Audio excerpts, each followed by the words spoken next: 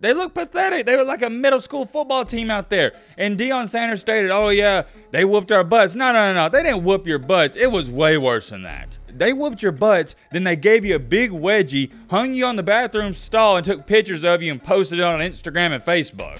And while you were hanging around on the bathroom stall, they were spinning you around, slapping you in the face. That's what happened in this game.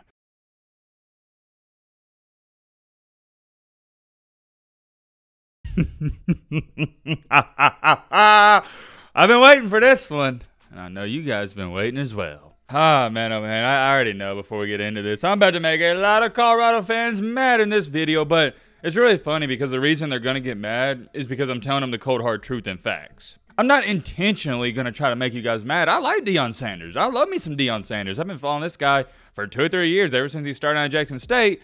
But nobody likes to hear somebody trash your team, and I get it. But at the end of the day, I'm going to remind you on something. Remember in the offseason when I was making all these Colorado videos, I told you, number one, I'm going to praise you, and I'm going to give you credit when credit is due. However, on the flip side, what separates my channel is number one, I'm going to give you credit when it's due. But number two, I'm also going to critique you when you need critiquing. I'm also going to criticize you harshly when you need to be harshly criticized. And guess what? In the first 3 weeks, I give Colorado all the props in the world because they earned it. But fast forward in time to this Oregon game, they've now earned what I'm about to say in this video as well. I knew eventually this was going to happen. I didn't know what game it happened in, but I knew eventually somewhere down the line, Colorado would get straight up exposed. We're going to talk all about that in today's video. This is the one and only topic we're going to talk about because I think it's that important. But real quick, we're on the road to 300,000 subscribers. We're super close. And yeah, it's simple. If you're not subscribed, consider subscribing and helping us get a little bit closer to our goal. But all right, man, blah, blah. Shut the crap up. Now, without further ado, let's get into it. Seriously, though, we are on the final push for 300K, so consider subscribing if you do enjoy college football content. But getting on track here with this Oregon-Colorado game, man.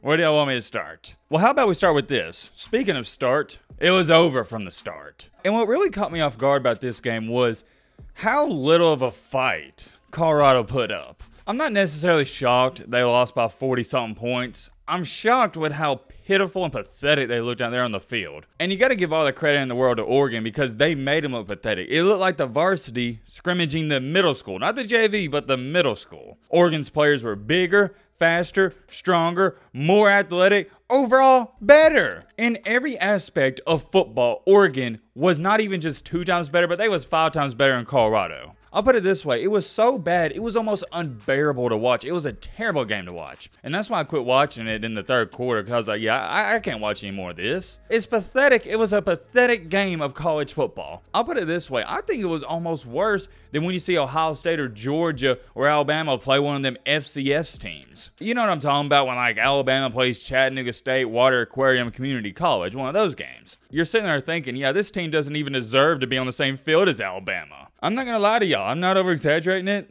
I feel like that Colorado team played worse than an FCS team. It was bad. I can't emphasize enough how pitiful they looked. It was beyond embarrassing. And I'll tell you this much. We'll go back to Oregon here, give them a ton of credit and props.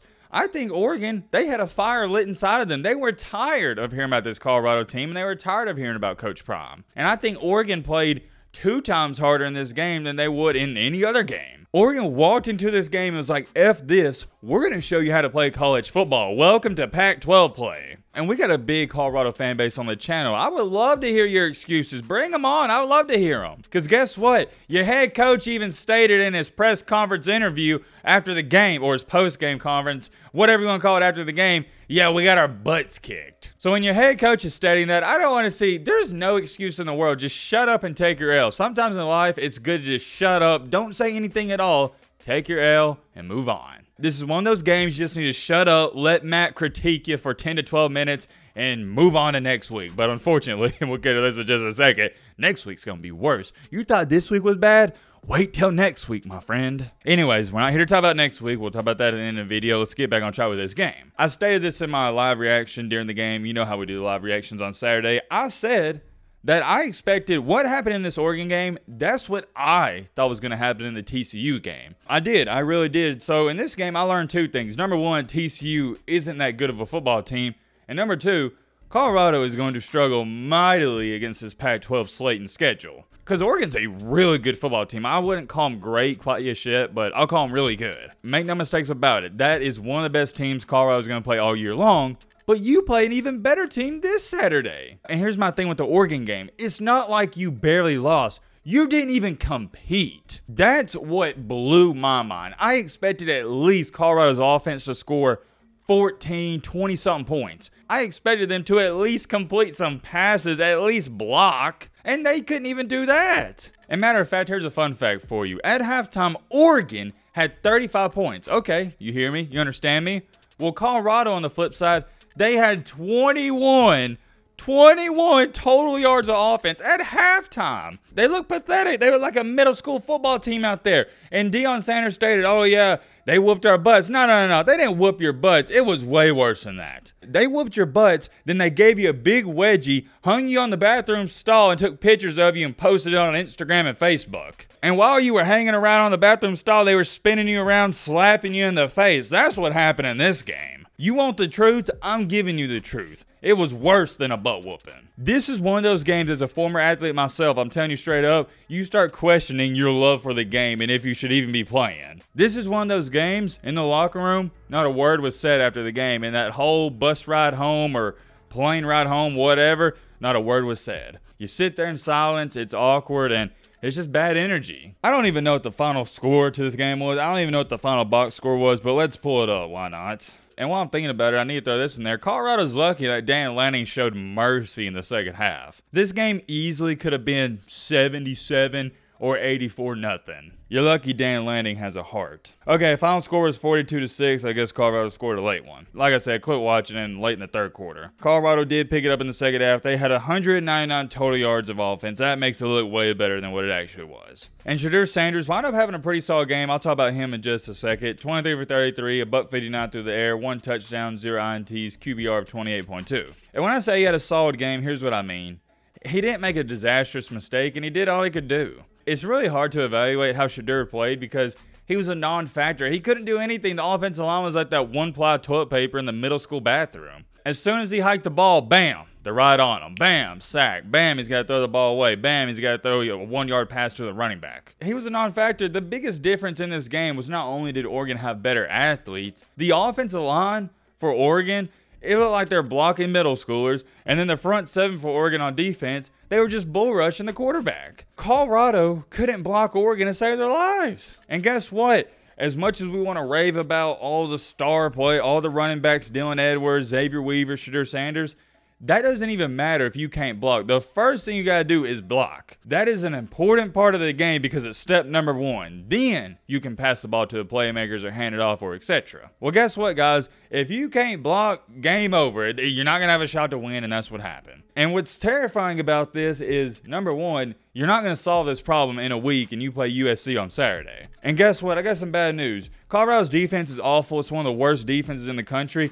You're not going to stop Caleb Williams. This guy, he's going to be doing tricks on it Saturday night or Saturday morning. They play at 11. To go on top of that, Colorado, if you don't score at bare minimum 40 points against USC, you don't even have a chance in the dark to win. And trust me, USC's defense, it's questionable. They gave up 28 to Arizona State, but I don't see Colorado scoring 28 against USC. I don't. You can't block Oregon, and USC has similar athletes as Oregon. And one of the better parts about USC, believe it or not, is their front seven. Their secondary, a little questionable, but their front seven's pretty dang good. So good luck, Colorado. Good luck against USC. You're going to need that and then some. All in all for this game, to make an extremely long story short, because we could talk about this for 20 minutes, Colorado, you got exposed, and you got exposed bad. Because you know what's going to happen. Every coach in the country, every team you play from here on out, they're going to turn on this Oregon tape. And they're going to try to do the same exact thing that Oregon did. And unfortunately for Colorado, you're not going to be able to stop it. You don't have the athletes right now to even compete with teams like Oregon and USC. And I do want to address this as far as it goes for Dan Lanning saying, oh yeah, they're fighting for, what'd he say, fighting for clicks, we're fighting for wins, the Cinderella story's over. I like it. What's wrong with it?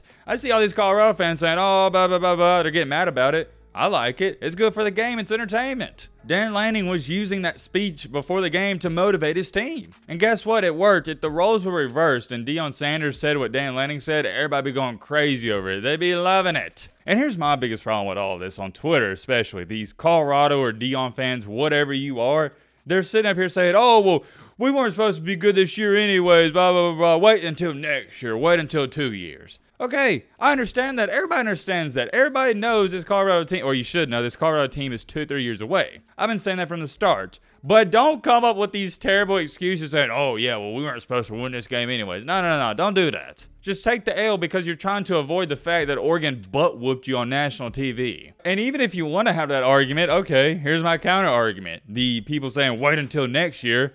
Well, why would I believe for a second that you're even going to put up a fight next year? Y'all ain't ready for that conversation, neither am I, because we're here to talk about this year. The switch-up's crazy because one week they're saying, yeah, bring on Oregon and USC, and then the next week they're saying, oh, well, we weren't supposed to be good until next year anyways. Like, what? Come on, man. You got to keep that same energy. You got to keep that same energy, but I go on and on. Let me know your thoughts down below. But,